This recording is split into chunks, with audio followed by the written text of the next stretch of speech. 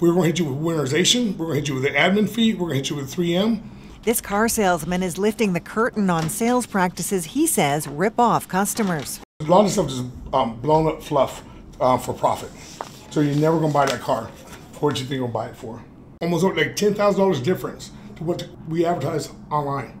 Until recently, he worked at this Kia dealership, says the owner told his sales team to ignore the law.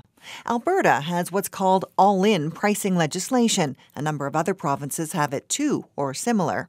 When a dealership advertises a car, the price must include all fees and charges, except for taxes and any financing costs. So, how many customers get that all-in price? Zero. Not one customer. So if a customer says, hey, I don't want to pay for this stuff, we tell them in their face bluntly, well, we're not selling the car to you. Go Public put it to the test. We sent a secret shopper in to supposedly buy this Kia car, advertised on the dealership's website for $29,000. He's told he also has to pay for paint protection, tire and rim warranties, rubber mats, and other items. You're going to be faced with this everywhere that you go.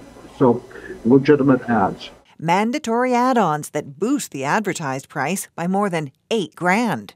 It's not okay to force somebody to pay an extra $8,000. What they're doing, it's illegal.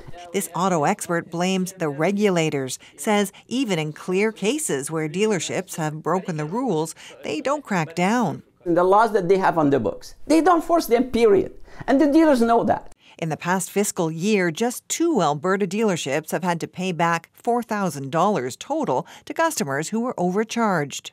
A spokesperson for the regulator said educating dealerships about the law is key. They may call the dealer, say don't do it again, or listen, be careful. That's all they're going to do, right?